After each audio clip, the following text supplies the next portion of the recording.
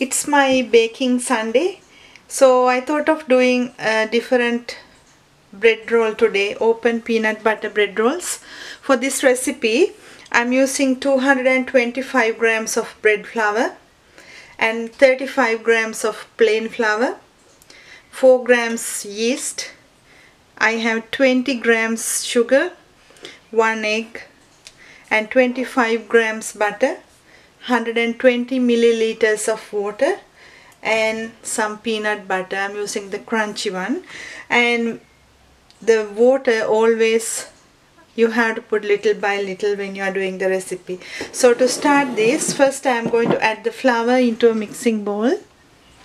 Add flour into the mixing bowl, and into that going to add the yeast and the sugar with plain flour,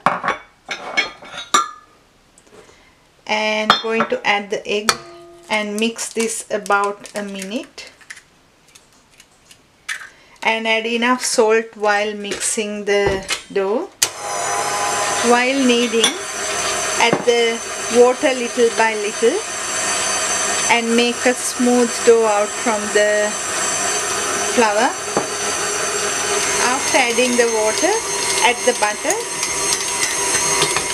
and knead that about 10 to 15 minutes. The dough is ready, so what I'm going to do is going to put this in a greased bowl and leave it in a warm place until it double in size. So the dough is ready. What I'm going to do is going to flour my hands and put the dough onto the bench top. This is a bit sticky dough, so I always use flour to punch it down, and cut this into equal parts. I cut that into equal parts, 8 parts. So take one part and roll that to a circle.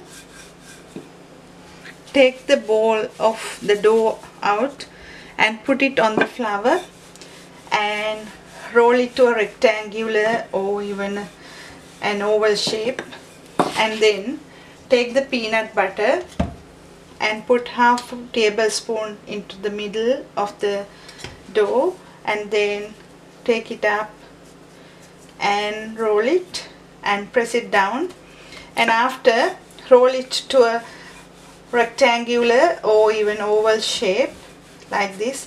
Make it much thinner as you can. After flour, and then fold it to the other end. Leave the open side but press it down and cut the closed side to divide into strips like this,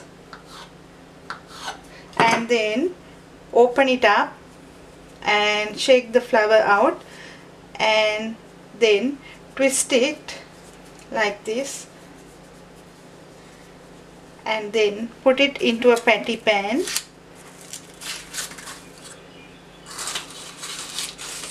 and leave it to prove until it double in size. So I'm going to leave this in a warm place again until it double in size. The peanut rolls are ready to go to the oven, so I'm going to brush the tops with eggs and going to bake this on 180 about 15 to 20 minutes.